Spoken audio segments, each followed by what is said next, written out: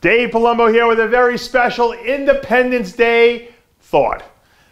Today's July 4th, 2018, and guys, it is Independence Day. That means I want you guys to declare independence from your life. That's right. If you don't like your job, if you're not happy in your relationship, if your bodybuilding and fitness goals are not going the way they want, declare independence from them.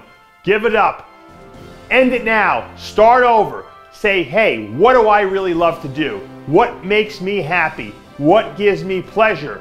What makes me feel passionate about what I do? And then do it. Don't be afraid. Don't become a slave to the institution.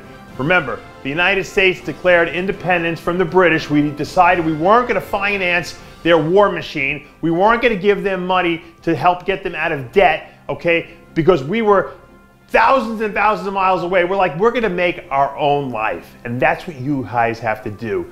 I know a lot of you guys are in jobs you don't really love. You want to be maybe coaches, you want to be bodybuilders, you want to be fitness stars, you want to be social media, experts, you want to be YouTubers. Guess what? Do what you love.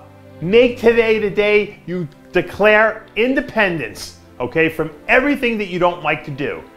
I know it sounds radical. I know you're planning, well, maybe I'll do it in 6 months, I'll do it in a year. Guess what? If you don't do it today, you'll never do it.